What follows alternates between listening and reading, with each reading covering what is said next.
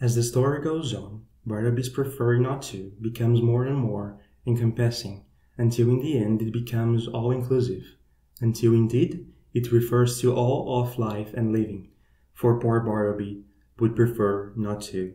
Beja, 1978.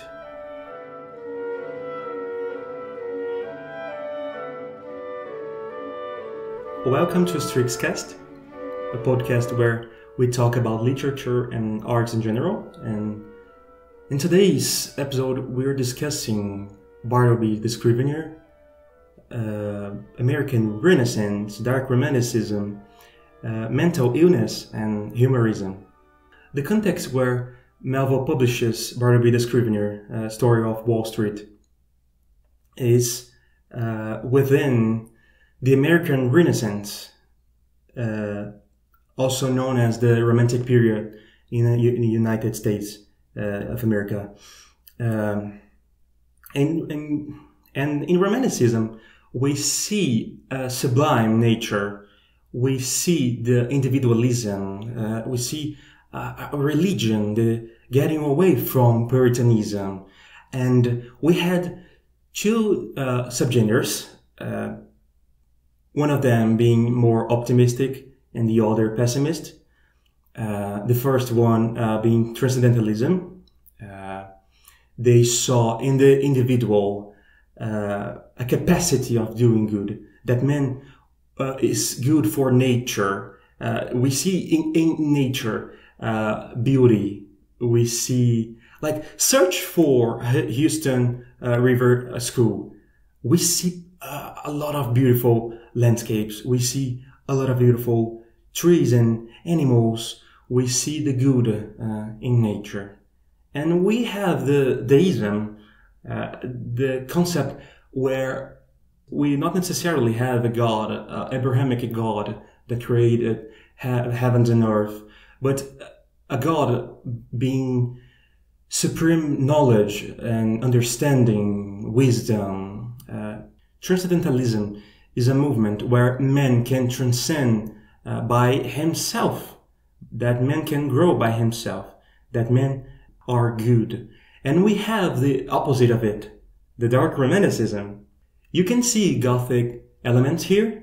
Just think that we took Romanticism and put it in it a Gothic element.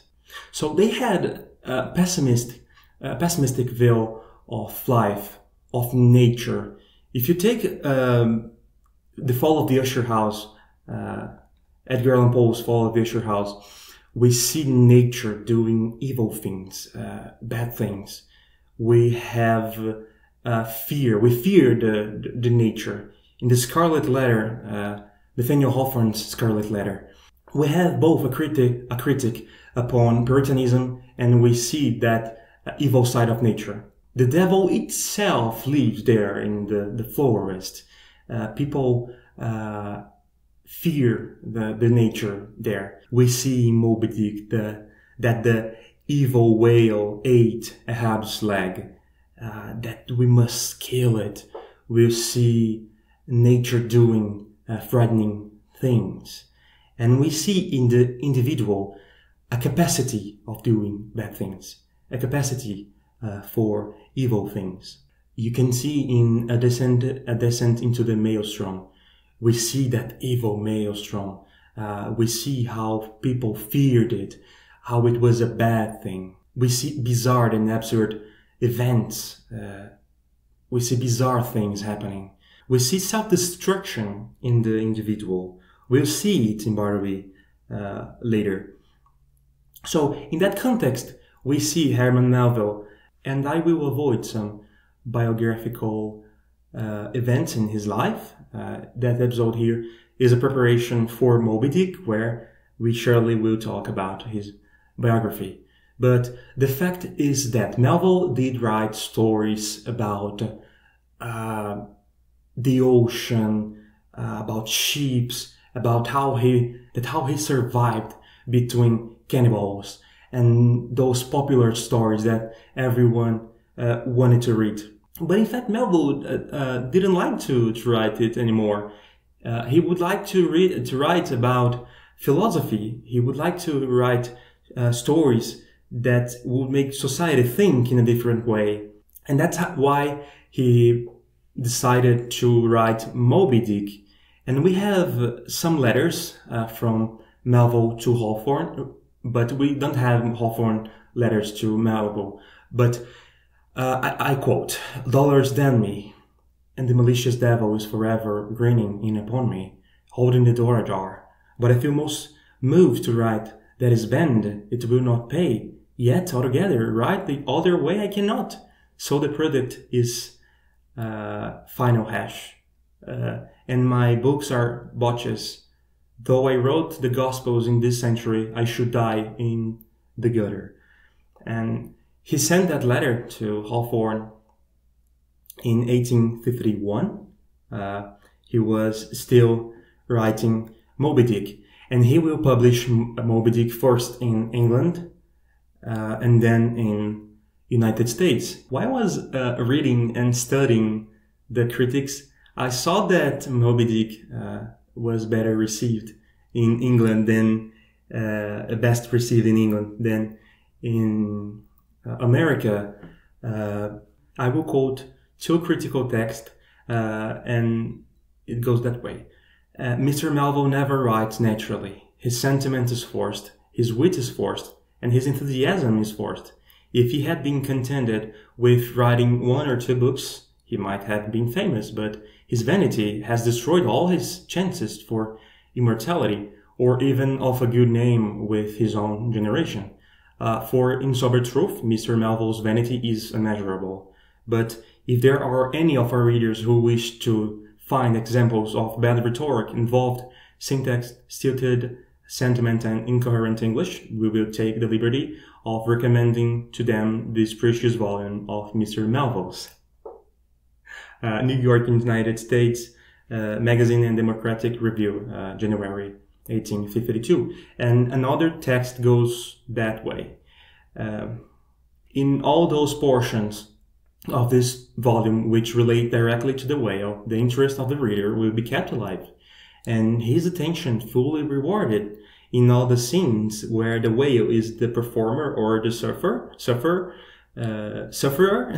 The delineation and action are highly vivid and exciting.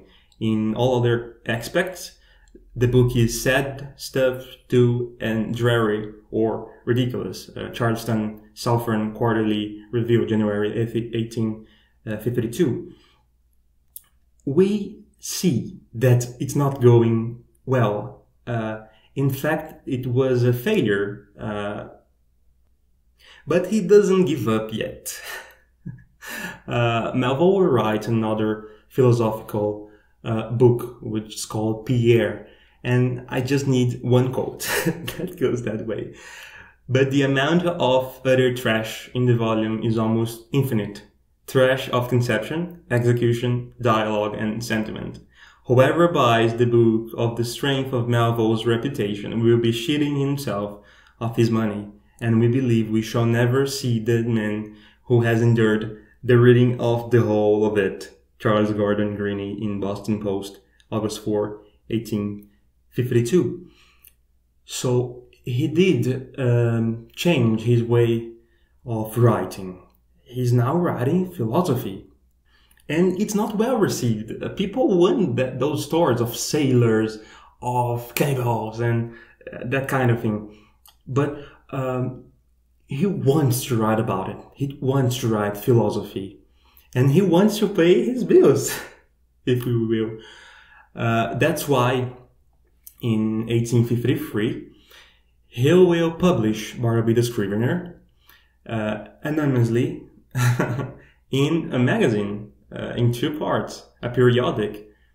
And later, he will publish it in a collection, I don't know a word for it, short stories, in a book called The Piazza Tales, being those short stories of his own.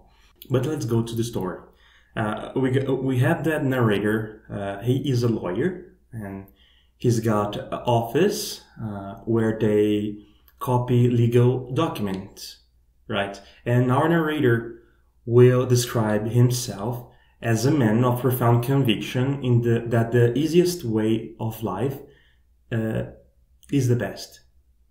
And that's something that caught my attention. You remember that thing in Dark Romanticism where men are at all times trying to avoid his evil nature. I remember a quote in the third book of Scythe Trilogy where we see that Nimbo Cumulo always does the right thing, but in rare occasions the right thing is easy. We see that in his life. Maybe he's chosen to do the bad thing because that was the easiest to be done. I don't know. That's a thing which I think when I read it. And he will tell us about two of his employees, his scriveners, being them Turkey and Nippers. And our narrator says something that is fantastic. Their feet relieved each other like guards. When Nippers was on, Turkey was off, and vice versa.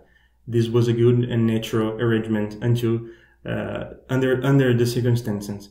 Because Turkey was a old man. He was a pretty good scrivener, but just by the morning. But by the afternoon, he would fill the documents with blots of ink, and that was not a good thing for the office. So the narrator contacted Turkey and said to him, "Man, go home by afternoon. You just need to work by the morning. You are an old man." But he doesn't want it. He just wants to continue there working. So the narrator takes the least important documents and give to him to labor by afternoon. And Nippers is the contrary. He's a young man. By morning, he is intolerable. He is useless by the morning. He says bad words. He's irritable. He's angry with everyone and everything. But by afternoon, he works pretty well. So we can say that our narrator paid for two and received just one. So in that sense, and in the success of the office, our narrator needed a new employee.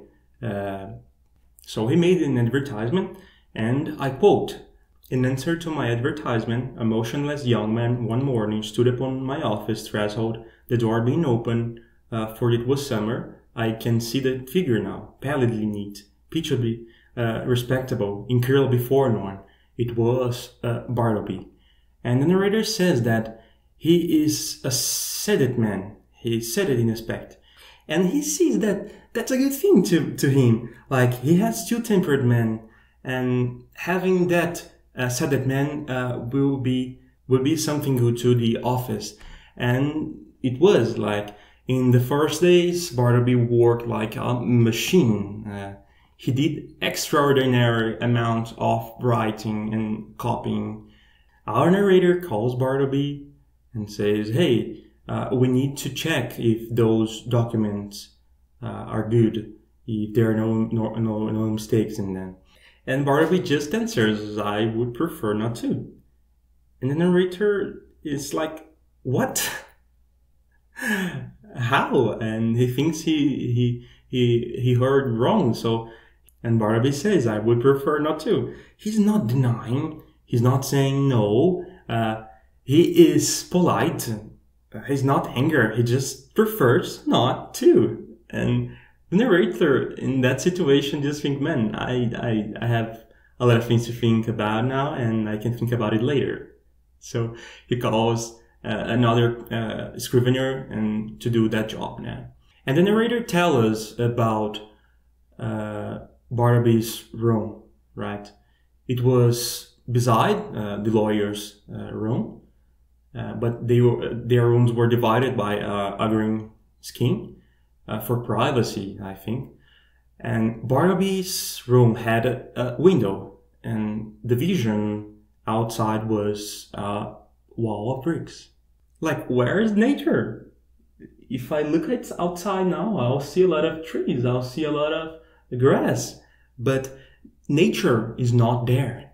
And that characteristic in Romanticism, that critic, that away from nature, men are away from his intelligence, from his true personality, if you will. And Bartleby is described as just being there, mechanically working. He doesn't go outside, he doesn't go to the bathroom, he doesn't go and buy food. No, he's just there. And he does not talk to anybody. If anybody talked to him, he would just prefer not to. And Bartleby just eats like ginger nuts.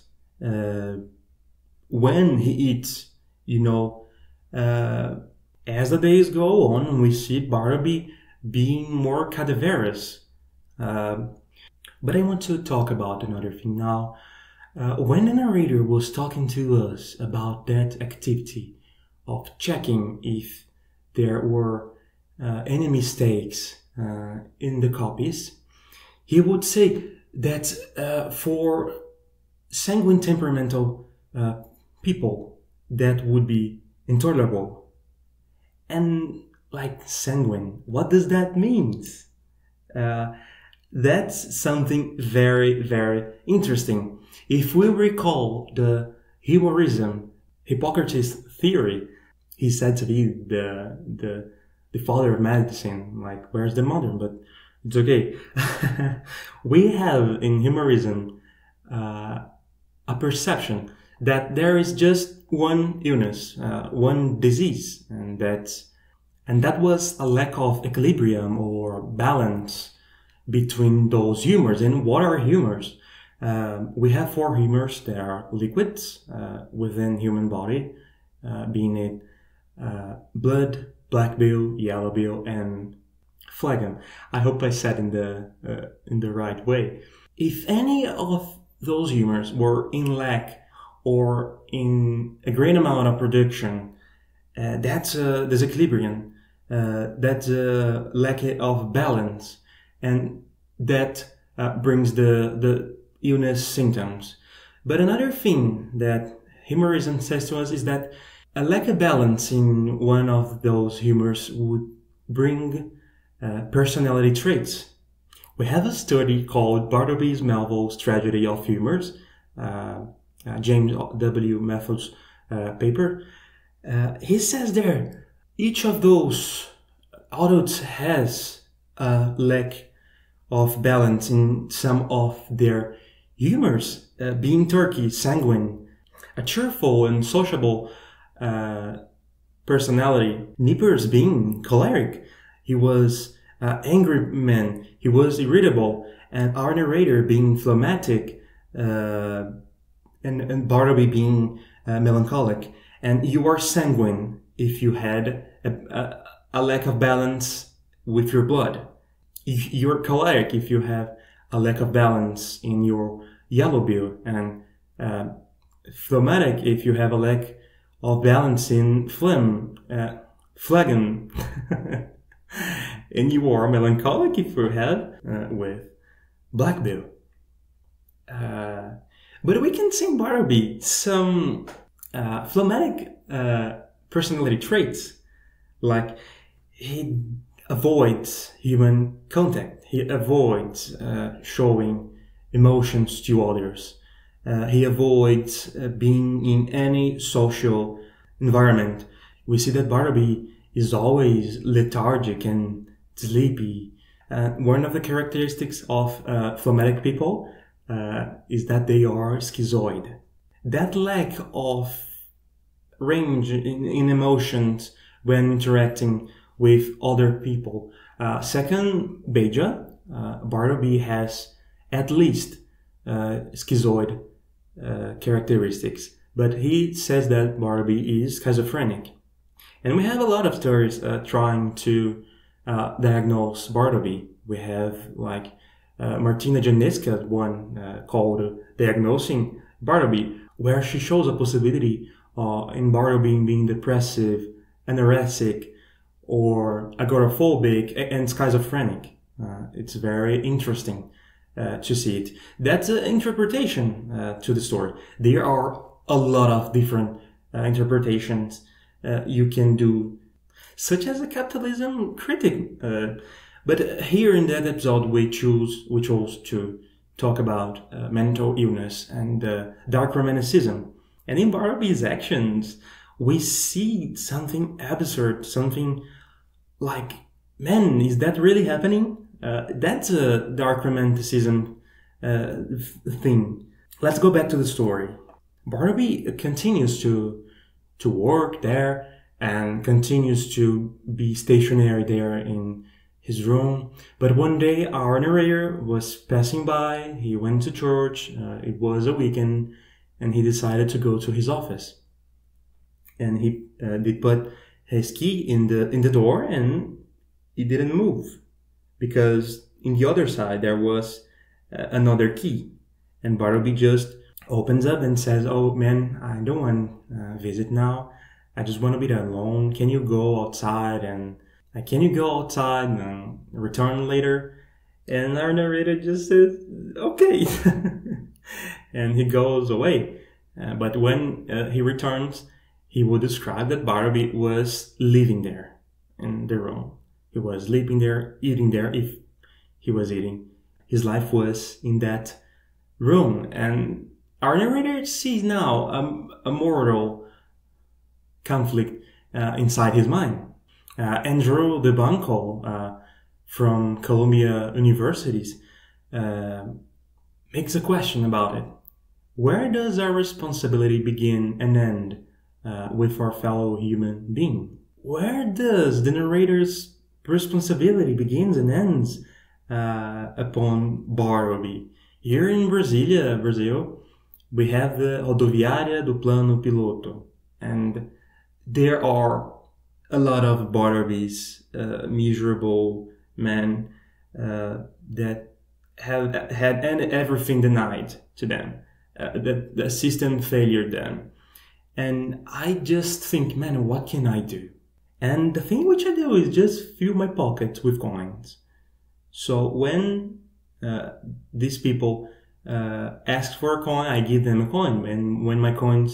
And when I have no more coins, I just feel sad and bad. It was little thing, but that's what I can do for that society. But what are the responsibilities you have with your girlfriend or boyfriend or mother and, I don't know, son?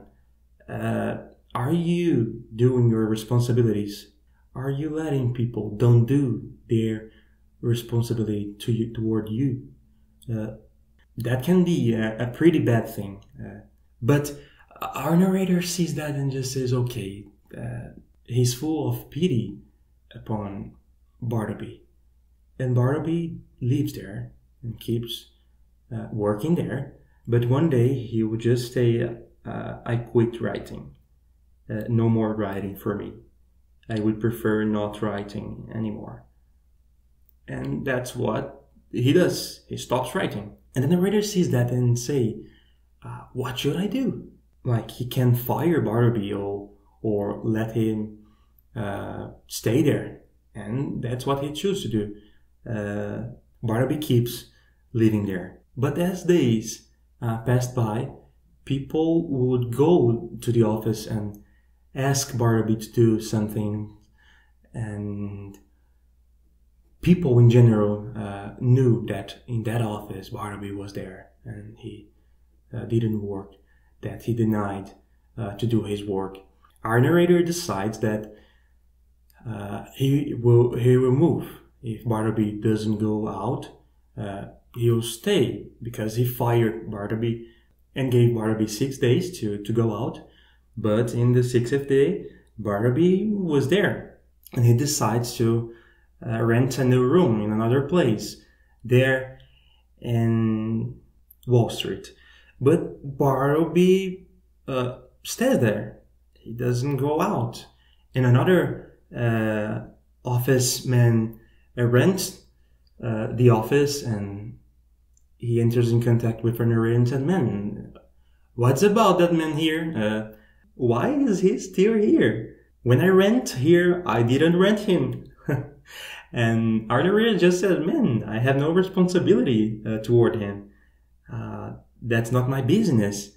And Bartleby will be taken out of the office by force, and he will be living by the banister and the stair banister. And here I see something very interesting in Bartleby story. I see something Kafkaesque, like just in Metamorphosis, he is a thing. He is a ghost, an apparition. He is a stone. Bartleby is an incubus. He's seen that way. He's not a person. He's just a stationary thing. And the narrator talked to Bartleby and said, "Bartleby, what do you want? Do you want to be hired again in my office? Do you want me to find a new job for you? Do you want to live in my house?" And Bartleby just says, "I prefer to be stationary. I would prefer not to make any change at all." He just prefers not to. And he decides to stay there. And the police will take him to the Tombs, Manhattan's prison. And Bartleby will be free inside the prison. He can go here and there. But the only thing he does is walk by the prison and stare at walls. And when people offer dinners to him, offer food to him, he just prefers not to. And the narrator receives a letter where he is called to talk about Bartleby to the police and visit him. And he does that, and he pays a man to feed Bartleby, but Bartleby just prefers not to. He just prefers not to dine.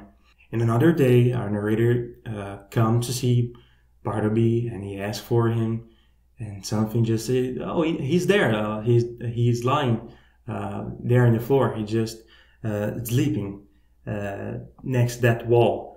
But when the narrator gets there, he sees that Bartleby's eyes were still open. Bartleby was dead by starvation. And that is absolutely possible to happen. If you think about an anorexic state or CDEF 32.3, major depressive disorder with psychotic symptoms, people can die by not drinking water, by not hydrating them, by not eating, by starvation, or by suicide. In the end, Bartleby just denied everything, not denying. He just preferred not to. He preferred not to live, he preferred not to work, he preferred not to eat, he preferred not to drink water, he preferred to do anything. He just preferred to be stationary, to do nothing. Read Bartleby. That is a great work. You can interpret that story by your own way, and that's okay, because Melville didn't say like, "Oh, Bartleby story means it, that, and that." No, you can like think whatever you want about it. And in the end of the story, the narrator talks to us about a rumor that maybe Bartleby did work in the dead letter office. That's a misnomer. Now we call it like undeliverable mail. And their work as clerks there was like trying to find information in those letters that can be returned and that can be delivered because of lack of information. So they would open the letters and try to find information, and if they didn't find nothing there, they would just burn that letter. And maybe Melville read one of these two texts about dead letters, being the first, Timothy Quicksand's dead letters from 1831 or Albany Register for September 1852. And in those texts, we'll see the sad part of that job, where you have to burn human emotions, that you have to burn love, hate, or I don't know, anything. You have to burn human feelings, human thoughts. And the narrator says that maybe that was the thing which made Bartleby become what he became. I don't know, that's a possibility. And what do you think about it? Thank you for hearing me until now. This episode has a Portuguese version. You can find it in YouTube and Spotify. Thank you for hearing me, and goodbye.